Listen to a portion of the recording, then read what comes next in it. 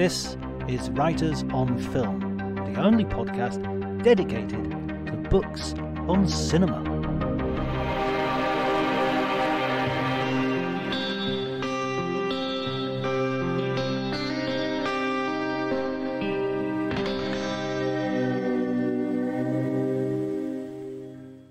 Hello and welcome to Writers on Film. My name is John Bleasdale. I am a writer and film critic, and today I'm going to be talking to the writer Alison Macor, whose latest book, Making the Best Years of Our Lives, a Hollywood classic that inspired a nation, is a deep dive into the classic film by William Wyler about three veterans of World War II returning to their lives and returning to America. It's a wonderful read and a really good celebration of a film that has been a little bit neglected, I think, despite its initial success.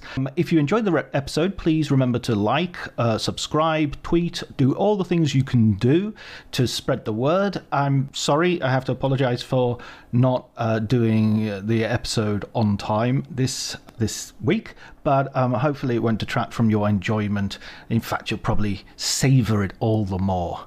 Okay, so please enjoy the conversation.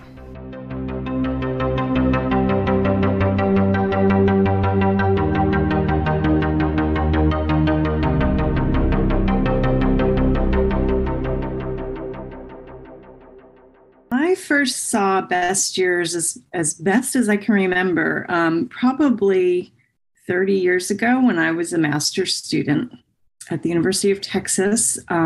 It was just one of the topic film classes that we were taking. And, I was training to be a film professor. And so you see everything, to become trained. And I think if you're honest, you don't like everything in the same way. And this one really just struck me.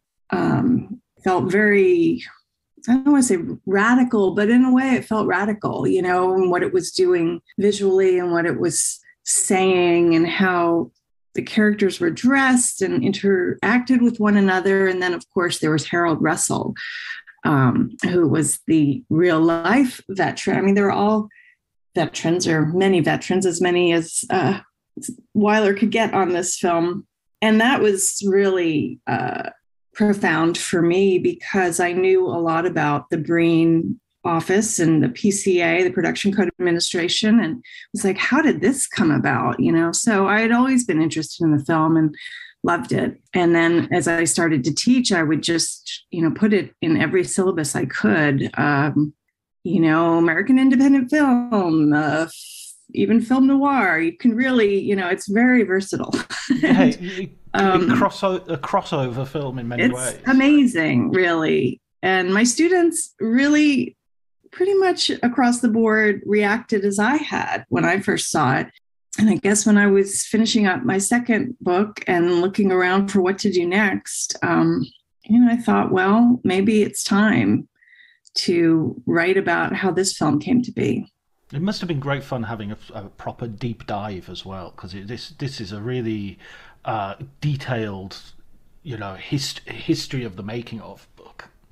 It really was. I mean, it's a little daunting, I knew how much I know how beloved the film is. And that was an interesting issue too, because, on the one hand, when I was pitching this project, people were like, I don't know, do people even remember this film? And, you could get up in arms and say, of course they do. But does the general public remember this film? I'm not so sure, and I know people still disagree with me, but I'm going to stand by that.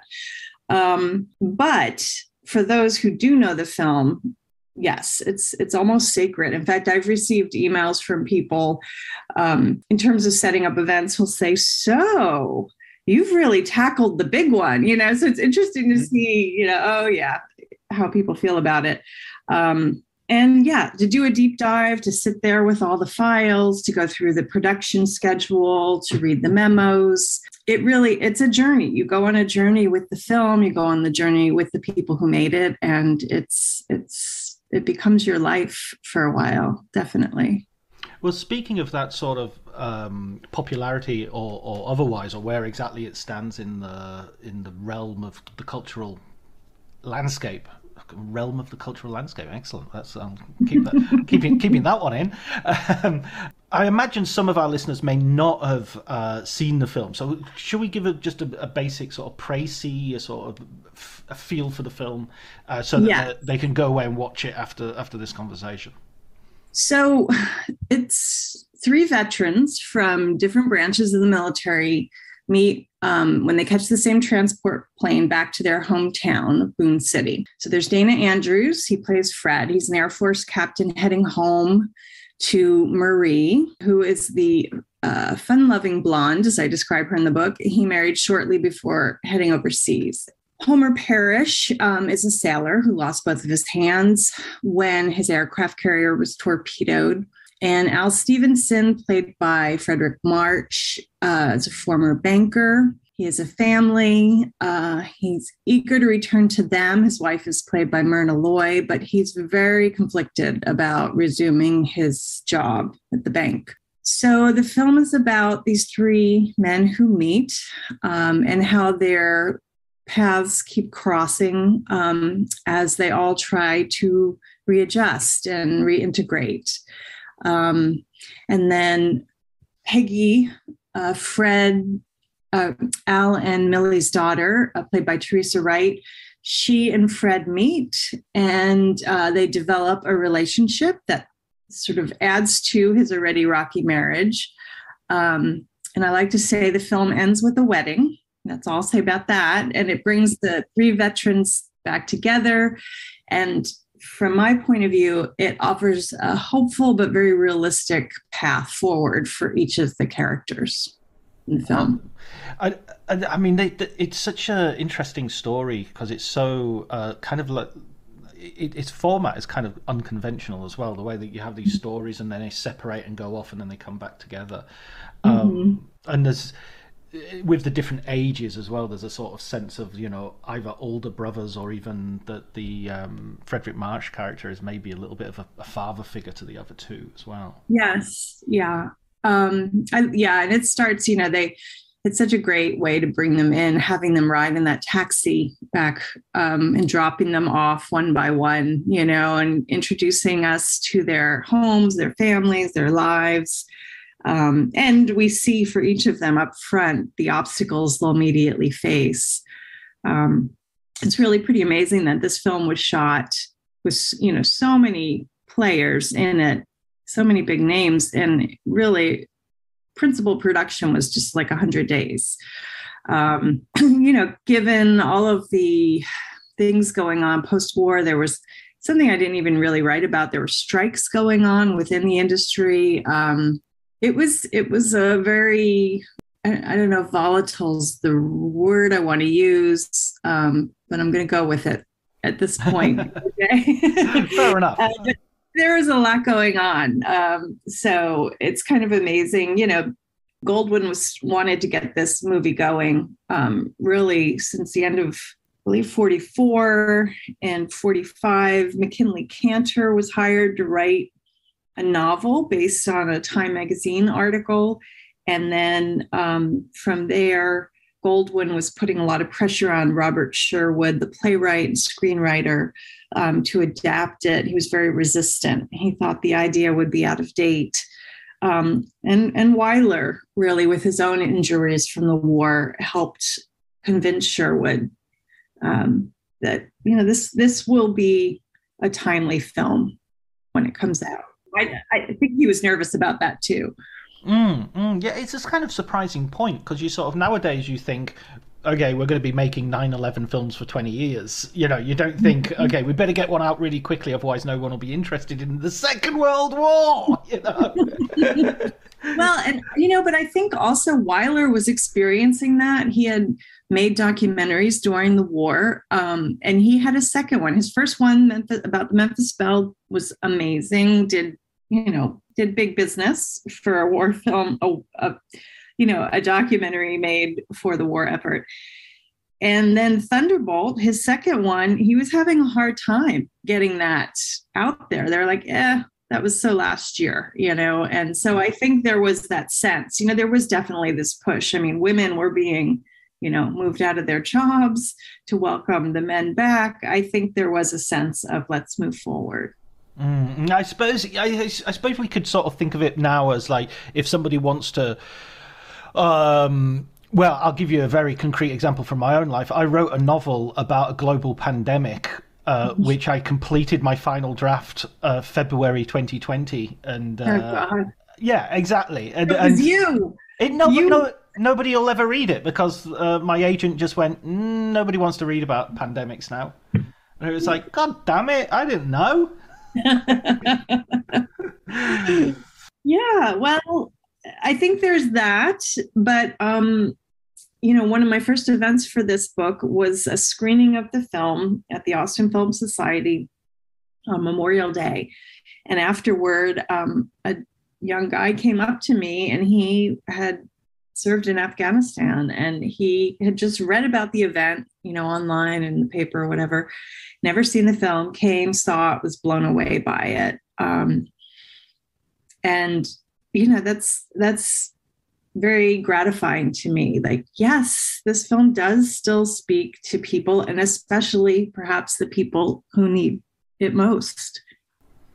Yeah, that's one thing that I think is a sort of injustice in the sense of it fading to some degree from the conversation, is that in many ways it's much more contemporary and much more relevant to today than, say, Mrs. Miniver or Casablanca or a film. I mean, I love Casablanca, it's for all the rest of it, but I don't look to Casablanca as a sort of like, oh, this has got something to tell me about war. It hasn't. It's a complete fantasy.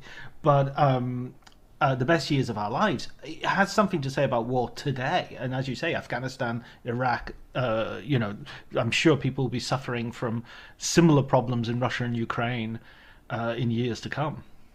Well, it's about war, but it doesn't focus on war. It focuses on these people and their struggles and their relationships. And I think that is one of the things that helps keep it fresh. I think there's an understated quality to the acting. There are some bits, that aren't my favorite, I will admit. But I mean, as a whole, I think it is. I mean, I think of Harold Russell, and I think he's really important in the film for the obvious reason, but also because he does bring this kind of unstudied quality to it. And Wyler was very keen to preserve that. Goldwyn had wanted to give and was in the process of getting acting lessons for Harold Russell, who played Homer Parrish. And, Wyler was really ticked off when he found that out, because he, wanted to preserve that sense of, here's someone fairly fresh to the screen. He had done the military training film, Diary of a Sergeant, but that's very different than a Hollywood film with, people like Dana Andrews in your scene, or Fredric March.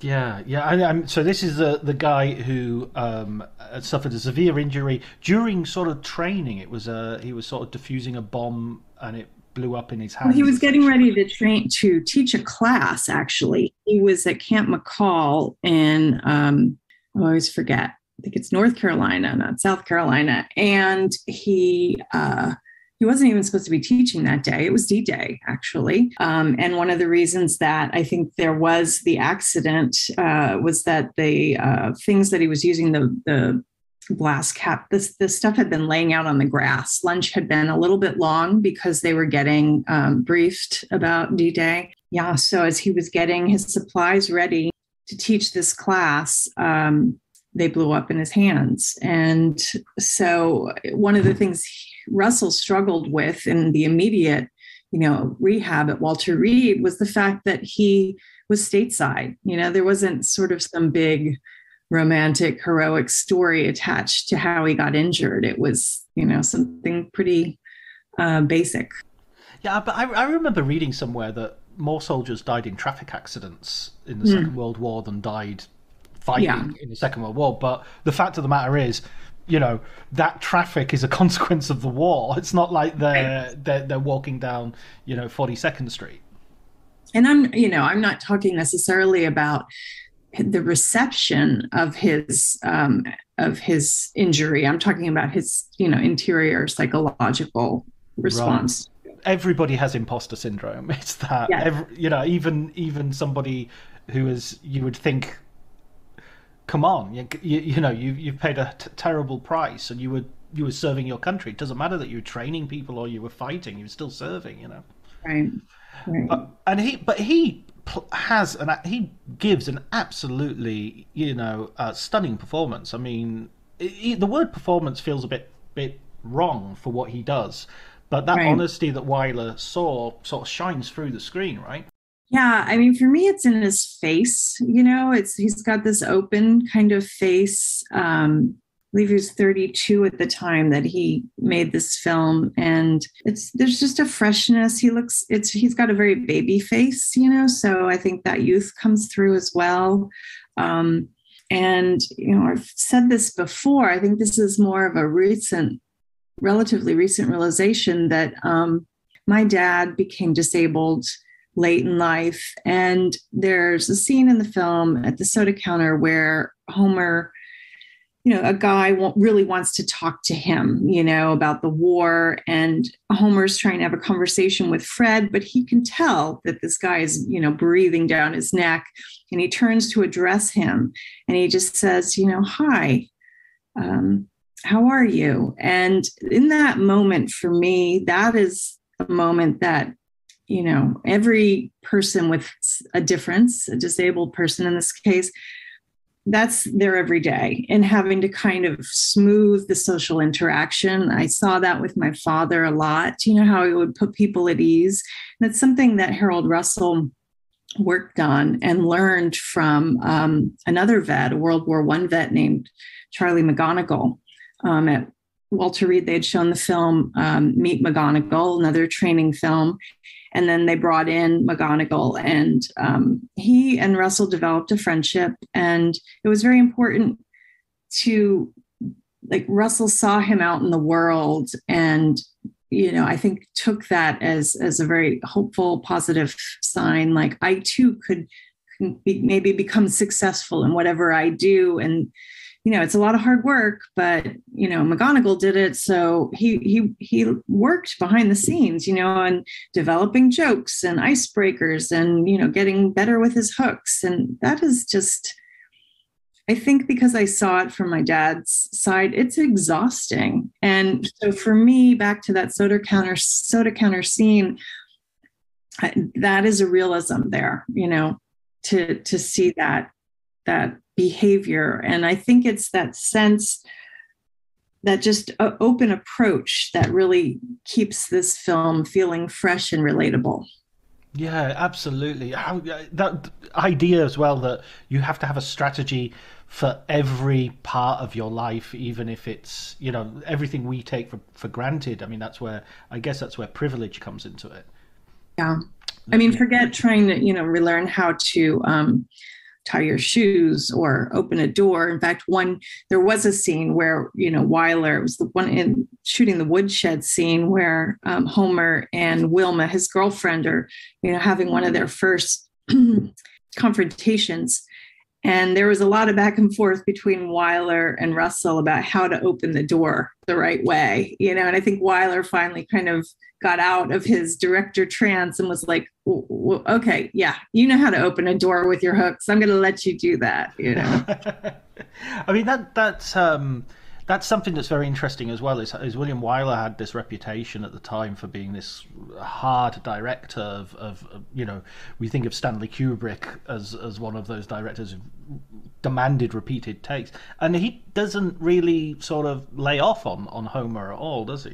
No, I mean, I think, like any good director, you use what you have to build what you're looking for, to build tension, to build anger in the character. And I think it was definitely, there was a definite method to the madness of shooting this scene then and then this scene later. The big kitchen to bedroom sequence at the end between Homer and Wilma came toward the end of shooting, to really kind of make sure that, as I write in the book, the two most inexperienced performers had, were the heavy lifting of that big scene. And that was shot later in production to give them, I think, a chance to get comfortable with each other, although I'm not sure that ever happened between Kathy O'Donnell and Harold Russell. Not that they, hated each other. It's just there was an age gap, and it just, I just don't think they ever gelled in the way, say, Russell did with somebody like Dana Andrews. And I mean, that's one of the fascinating things about the story that you tell of the behind the scenes, is how this guy's coming in from the army as a veteran. Although, having said that, as you said earlier, there are lots of veterans on set, including Wyler himself. I mean, his role has been made famous by not that it wasn't already famous, but the recent Netflix documentary Five Come Home and the Mark Harris book. See previous episodes for the story of that. But he came home himself injured as well, not as visibly as Harold, but still with an injury that he thought was disastrous, catastrophic, in fact. Right. I mean, he lost his hearing, and then even just the process, you lose your hearing. Other injuries, other people, other vets with injuries perhaps could be flown home. He couldn't fly. He had to be sent back on a ship. So it was sort of this metaphor, this long, torturous journey to get back. Couldn't really communicate with his wife well over the phone. A lot of intermediaries. And in fact, that was something that Catherine Wyler, Willie and Tally's oldest child, told me, was that, because I was saying to her, I really feel like part of this story is going to be about your parents' relationship. I see your mom sort of representing the women, the girlfriends, the wives, the siblings. And she had sort of said, oh, yeah, my mom had to take all those calls, especially in the beginning, and kind of, be the translator for my father. Which is interesting, changes that whole dynamic. Willie was older than his wife. And, of course, he had this big Hollywood career, and he was despondent when he came back. He found a workaround on the set that helped him hear in his right ear. He lost hearing in both his ears initially, but the left one came back. In fact, just got an email from Catherine Wyler, and she's used this phrase about, she's like, we were always fighting as kids to be on Dad's good ear during dinner, which I thought was such a great image, so they could talk to their father, they're like, get my turn to be on his right side, or on his left side rather. Yeah, absolutely. I think that must have been hard from all points of view, but the idea that he managed to work his way through. So before this film, he'd made Mrs. Miniver immediately before the war, or before America's entry into the war, I should say. Yes. And he'd established himself as a kind of prestigious director prior to that. Is that right? Oh, definitely. He was under contract to Goldwyn. He came over in teens.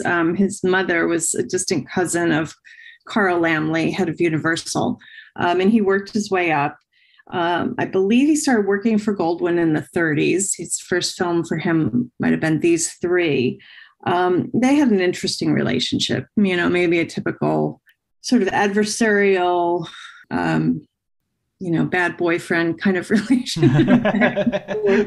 There's a lot of back and forth, let's say. There's a lot of back and forth, yeah. And one thing I found interesting was that, his wife said, he was sort of pointing out sort of the genius of the system, that there's something to be said for that kind of friction in terms of creative, how it affects creativity and the final product.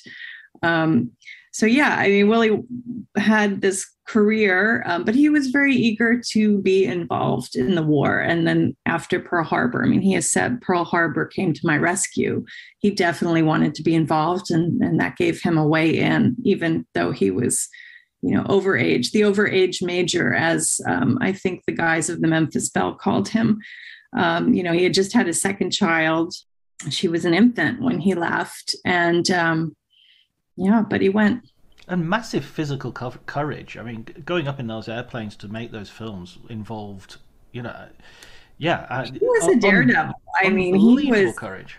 always, I mean, yes, to what you said, but he was also, always looking for the thrill kind of thing.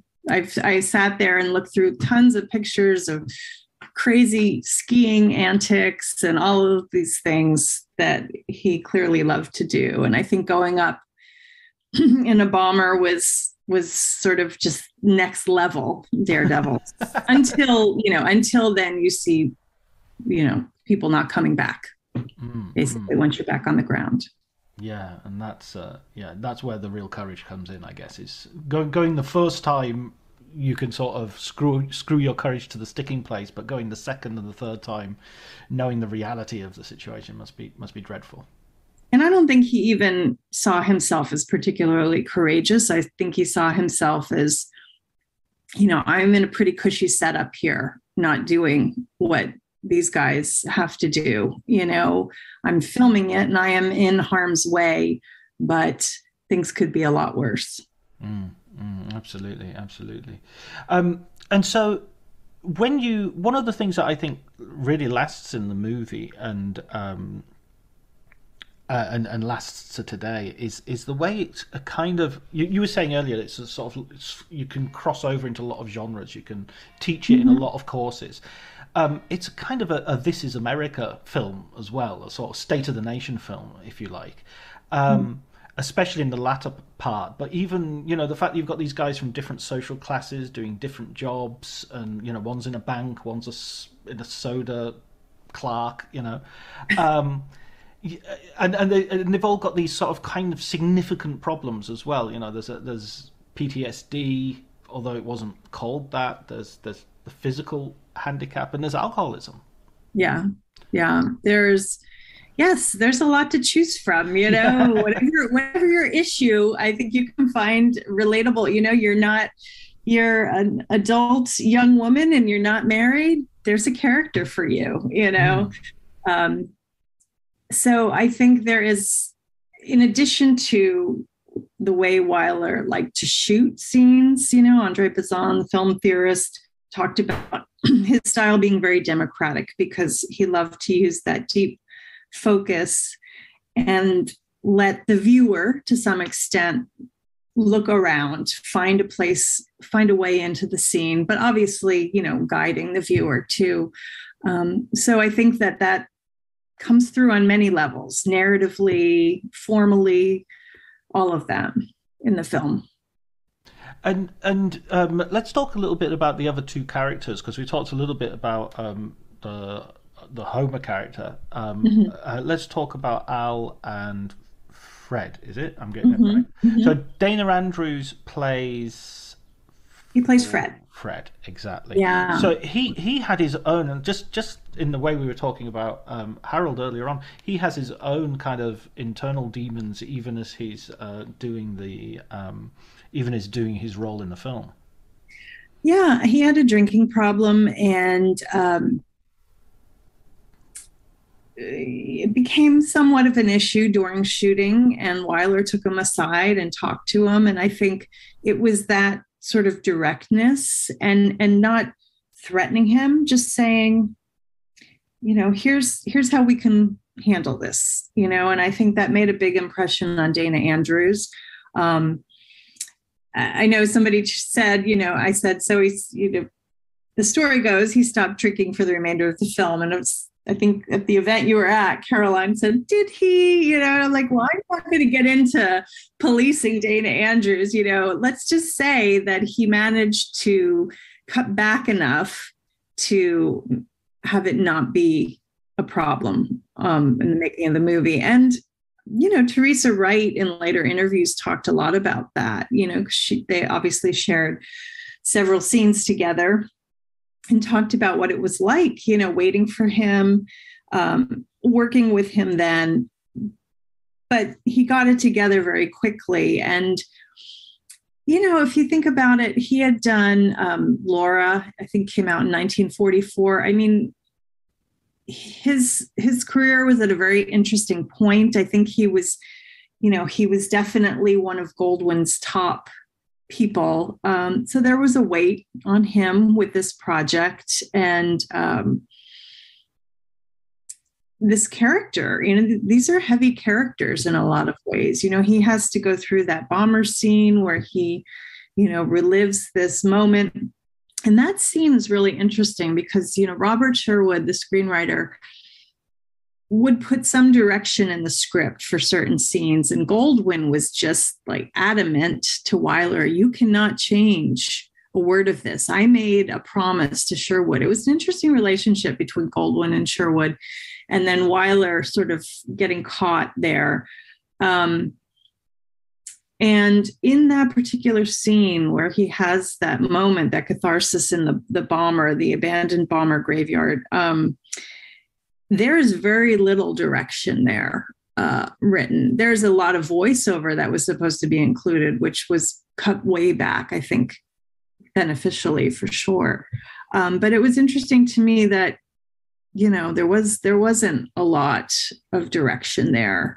Whereas, for instance, in the later scene where the kitchen to the bedroom scene with Homer and Wilma, there's direction down to this is how the light should fall on his face when he's lying in bed at the end of the scene. So it was very interesting. I think Sherwood was sort of like, okay, you people on the ground have been in a recent war and can speak to this better perhaps than I can in this moment.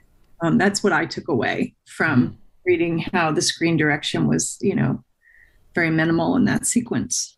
And that's such a stunning sequence just in terms of the imagery. It's just like, it's when a metaphor is, I don't know if there's a technical term for this, but when a metaphor is the thing itself as well as a metaphor, you know what I mean? It's like, it's like the Titanic. The Titanic is like the Titanic and also the Titanic, and this, graveyard of flying fortresses and bombers is a metaphor for everything that is now redundant and ruined, but is also actually just physically that, Right. Well, and it wasn't just, they were in pieces, they were missing pieces, so that's one step further. And I think, writing this book and writing about that scene, going through all of the script versions and all of that gave me a better appreciation for how important the soundtrack is in that particular sequence. I mean, visually, yes, it's very arresting,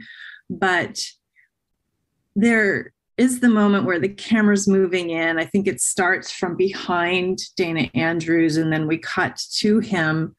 It is this build that comes through with the sound, the image, and the editing. In that moment, it's all very important, and it's just becomes this sort of amazing moment in the film. And while I never found the rosebud that would tell me that, yes, William Wyler really wanted that scene as the final shot of the film, I found some things and some correspondence that made me think that he might have been leaning that way instead of going with the wedding, going with something a little not as conventional. And when I first, the first, I don't know, dozen times I saw this film, I remember thinking like, oh, I wish it had ended with that. But now I think I have an appreciation for that final scene because it is really not just about that wedding. It's about what other people have rightly called, one of the worst proposals in history. And I love that. I love the film for that. It's there is a kind of cushion effect to it. But having said that, I kind of need a cushion. I like having that way out of the movie rather than maybe being left too, I don't know, in a place which is too symbolic. That's interesting. Yeah, and I've said this many times before, but I had a professor in grad school, terrific, a mentor and terrific writer, Tom Schatz, genius of the system, written a lot of great film books. And he always liked to say that, your identification can be fluid over time and it changes as you age. And he liked to use the example of The Graduate and how when you're young and you first see that film, you may identify with Benjamin, but as you get older, you may have more sympathy for some of the, the older characters. And I find that to be true. And in a way, that's like a lovely gift that you can return to movies you love and see them, prismatically. That's a word. See them from a different perspective and find another way in. Yeah, no, absolutely. And I don't know, this isn't a theory and I wouldn't put it up as such, but I think there are endings and there are endings in the sense that often a film ends and I mean it ends before it's ending, and the rest that you're watching is actually an epilogue. It's actually not, that's not the ending, that's the epilogue. That's now you can start looking for your keys and it's time to go home, Yes.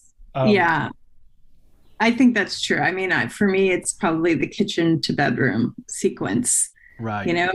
Where I'm like, okay. I mean, yes, we need the other sequence to see those bratty kids and, who's going to get to sing the song and all of that fun stuff. And of course, Fred and Peggy. But yeah, there's a lot. There's a lot to think about while you're searching for your keys and grabbing your popcorn bag. And of course, Al, the character played by Fredric March, is he talking about alcoholism earlier. That's his sort of character. That's the problem that he's dealing with. Yeah. I mean, Fredric March as well is coming into this having had a career. I always look at him and think of William Powell for some reason. I always have that sort of similar sort of thin man look to him. Maybe it's the inclusion of Myrna Loy there too. I don't know, I mean, Fredric March's face is so angular, and in fact, one of the telegram that Wyler sent to March soon after he signed on was, you have to look hardened for this role. You have to really slim down, basically. And he says, I know how hard it is for men of our age. I've gained 15 pounds since I've been back, but really, and it was even like, talking about that, then going on to something like, oh, friends saw you in this movie recently and said you were never better and all the best, Willie. P.S. You got to lose weight, So, yeah, I mean, Fredric March, this was such an interesting thing to me. He performed for troops during the war, and he tried to do some comedy and no one was really buying it. Right. So he kind of worked out this routine where he would do the transformation scene from, and now I'm completely forgetting it. Dr. Jekyll and Mr. Hyde. Mr. Hyde, yes. No. And he would do that on stage without any effects. It was just all through performance, and the troops love that, and that's so fascinating to me. And so it was sort of like, okay, I'm going to go with this. This is how people see me. I'm going to go with it. And there is some of that, right? There's humorous moments with Al in the film for sure. There's, like, to me, the one that verges on slapstick with the whole Millie getting him in bed when he's drunk. But then there are scenes where it's very ominous, really, where the camera is on the side of his face and the shadows and, how's this going to play out? Is he going to go off the rails in the film? Audiences had already seen The Lost Weekend, so, they know how things could go. So again, I love the way that it doesn't resolve his alcoholism. That's going to go with him. Even as the movie ends, he'll have to figure that out. Again, very realistic, I think. Yeah. I mean, to go back to the metaphor of the sort of airplane graveyard, the idea that we're going to start using these to build houses now. We're going to, we're going to, it's still wreckage, but there's some bits of this we can use, Right. It speaks to a sort of partial recovery, not a total recovery. Yeah. And, I've heard from people who love the film, like, a favorite scene with Fredric March is the one with Myrna Loy, where they're, Peggy's saying in their bedroom after a night out, like, okay, I've decided I'm going to break up Fred's marriage, and there's that scene where he says, how are you going to do that, with an axe? And then it's sort of this, we get this flashback, oral flashback, of his relationship with Millie, where they talk about, what marriage is essentially, right? Or what any long partnership is, the ups and the downs and the I hate yous and the oh my gods. And I think that's a terrific moment. And so people have told me, like, that's one of their favorite moments, is that sort of discussion of marriage in a very realistic but very romantic way too.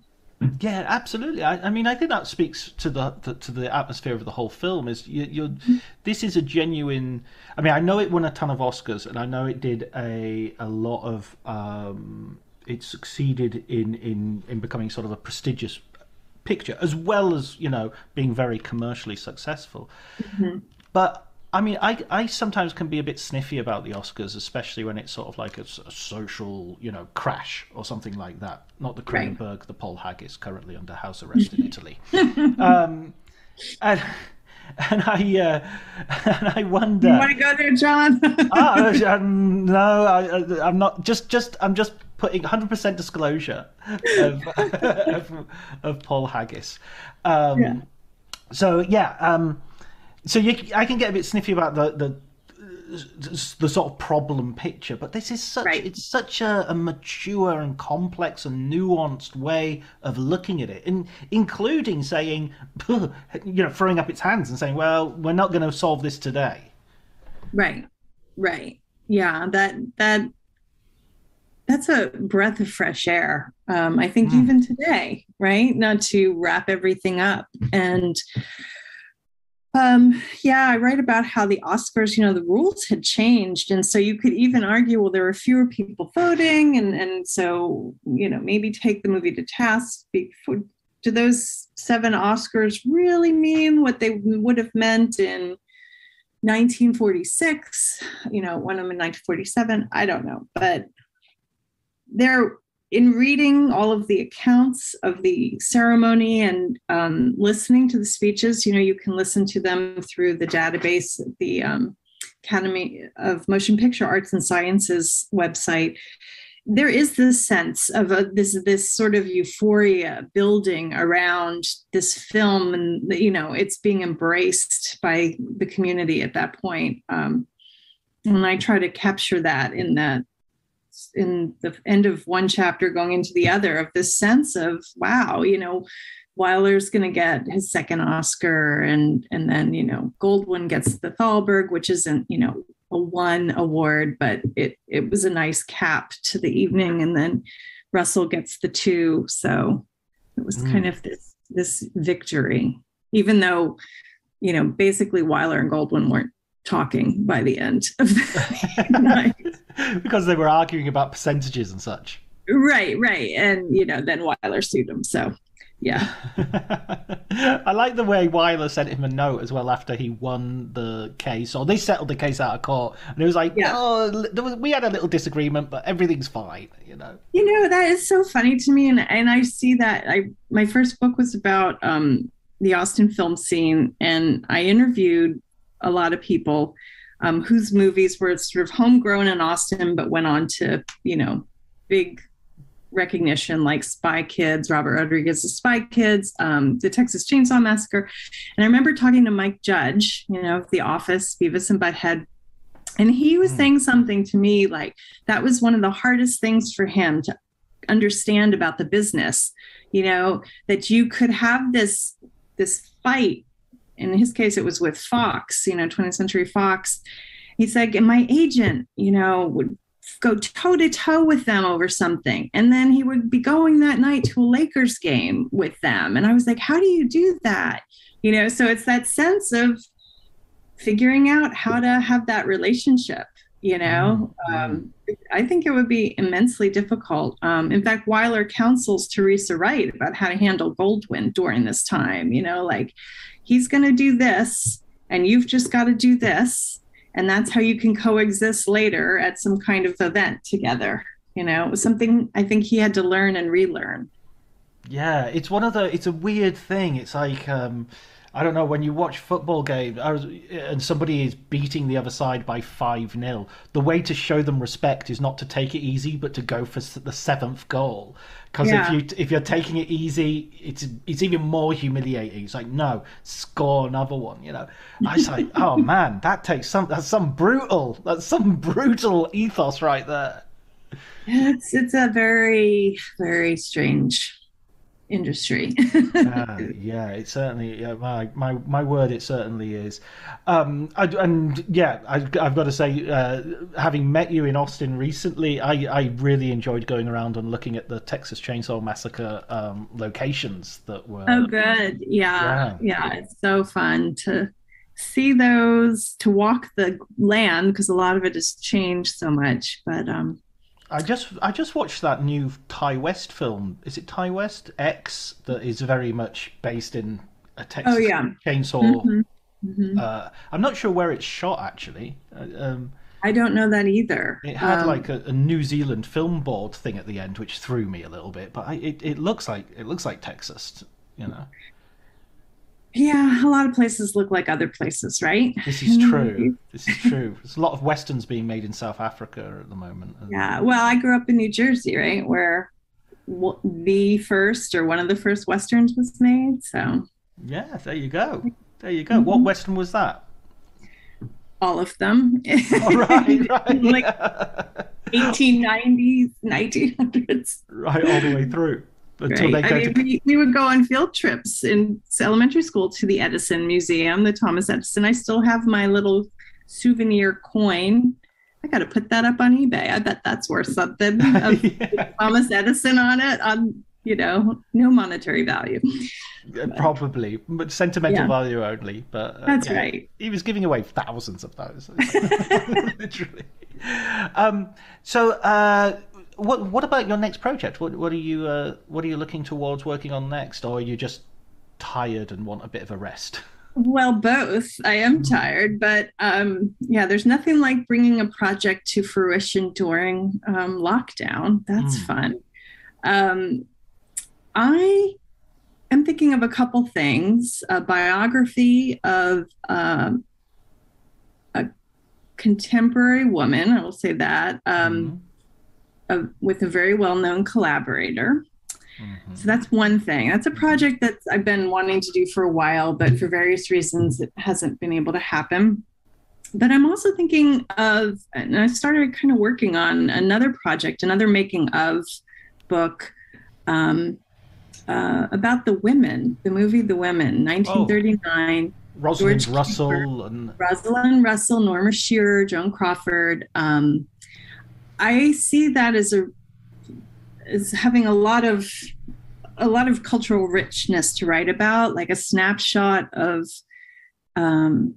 female power at the height of the studio system, and also queer politics with George Cukor being involved. He had just been fired off of Gone with the Wind. Shearer and Crawford had a long-time rivalry. 1939, Hollywood's greatest year, Wizard of Oz, all these other films. So I see a lot there. One of the main problems is that, MGM doesn't have sort of one archive like a lot of the studios do. So that could be a nightmare. But I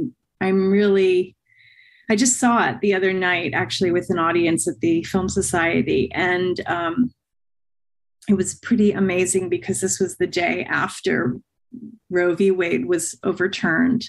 And there is a line in the film spoken by Paulette Goddard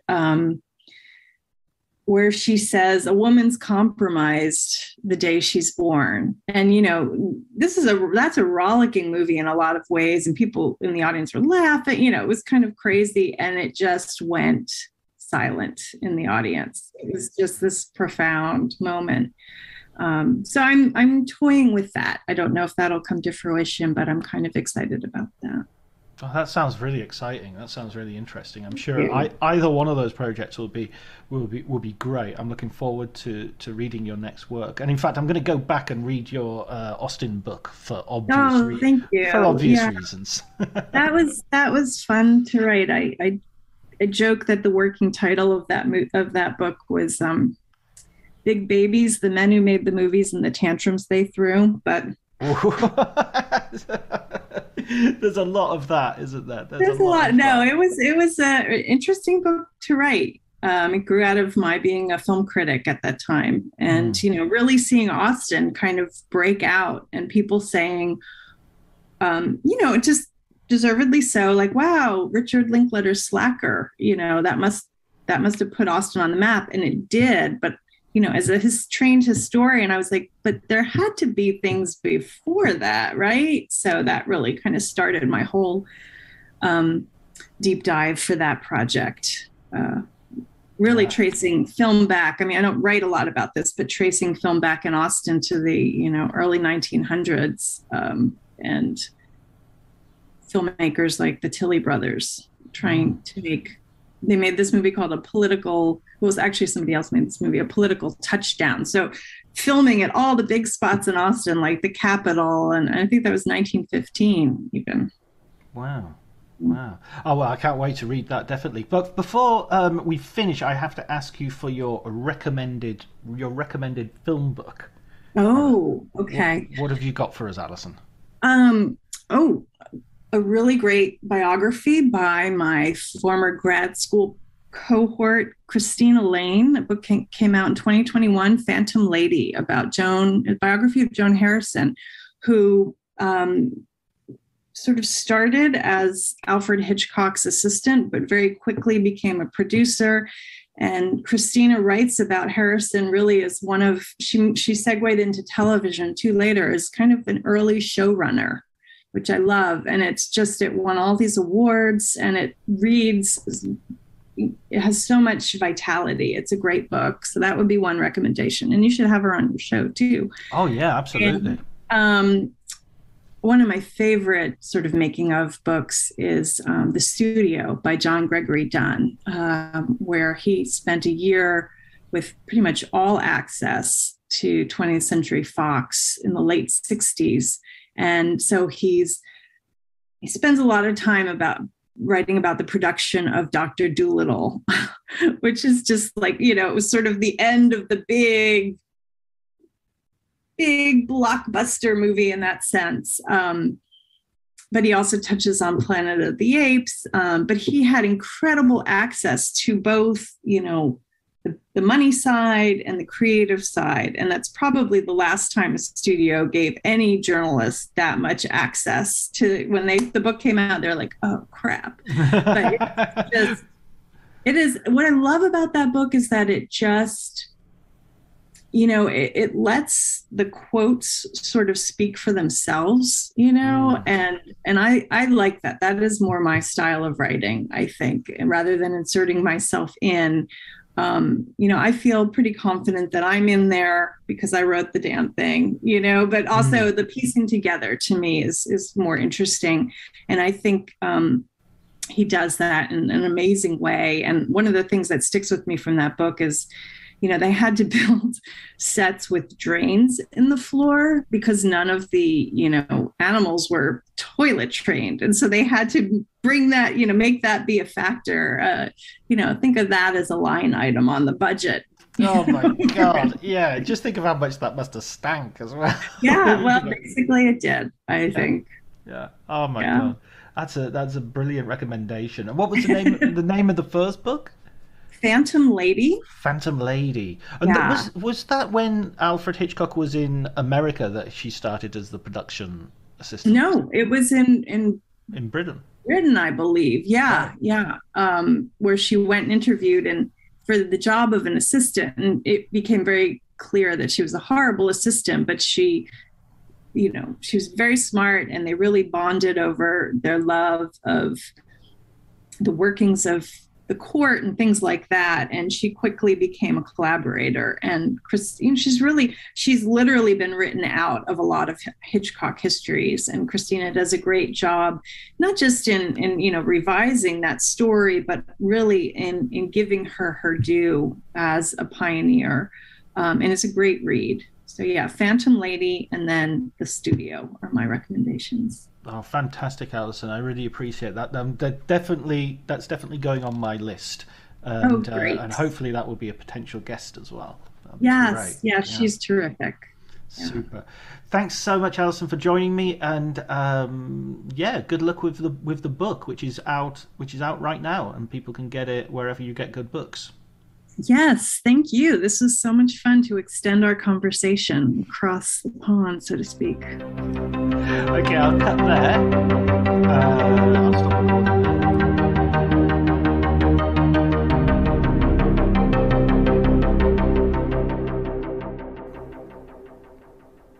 Okay, so that was my conversation with Alison Macor. I hope you enjoyed it as much as we obviously did. Her recommended books were Phantom Lady, Hollywood producer Joan Harrison, The Forgotten Woman Behind Hitchcock, a book by Christina Lane, which I'm going to buy, read, and see if I can get Christina to come and be a guest on the show, and John Griffin Dunn's The Studio, which has been recommended a few times, but I love the way everybody who recommends it has a slightly different reason for recommending it. So I keep on recommending it, and we'll one of these days we'll get John Griffin Dunn on to talk. No, we won't. Of course we won't. He's dead. I know. Don't be silly, John. Don't be stupid. Okay, sorry. Bad joke, stupid boy. Okay, so a bit of personal news that I'll just leave to the end, which I've already sort of shared on social media, so you probably already know, which is I'm writing a book myself. John Bleasdale is going to be a writer on film, as well as the host of Writers on Film. I'm writing a biography about the film director Terrence Malick, which hopefully will be out in a couple of years. Take me at least a year, 2 years to write it, I'm imagining.